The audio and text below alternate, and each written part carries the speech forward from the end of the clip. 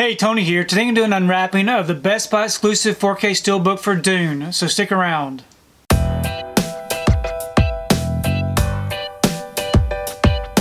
So today I received my order for Dune. This is the Best Buy exclusive Steelbook featuring the 4K Ultra HD, the Blu-ray, and the digital.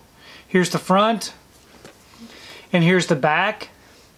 Now if you'd like to check out these bonus features, go ahead and pause and do so. I'm going to go ahead and remove this from the wrapper and we can take a closer look at this Steelbook. Okay, I got the wrapper off and the J card removed. Here's the front of the Steelbook. Really nice looking image. There's no embossing or debossing. And then here's the back. So it's a nice continuation with the artwork. We have the front and the back together. Really nice looking. It would have been much better if it didn't have all the credits here at the back. But overall, I think that looks really nice. Then on the inside, we do have our two discs. We've got our 4K disc right there. And we have our Blu-ray disc. A little bit different shade. And then we do have some inside artwork. Goes very well with the outside. So overall, I think this is a beautiful looking Steelbook. So I've gone ahead and I placed this Steelbook inside this protective bag. Now this bag will help keep the Steelbook from getting scuffed up on the shelf up against my other Steelbooks. I do have an affiliate link down below where I purchased these bags off of Amazon if you're interested in checking that out. I did want to go ahead and show you the other releases that I picked up for Dune. I did get the Target release.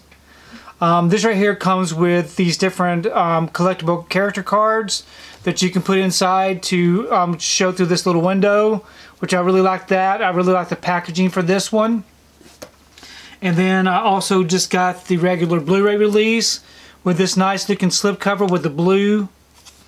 And I got the 4K release with this other nice looking slipcover with all the black. So very happy to have all of these in the collection. Now I did see Dune in the theater when it came out. And I'm definitely looking forward to checking it out again because I'm sure that I did not fully grasp the entire movie when I was watching it.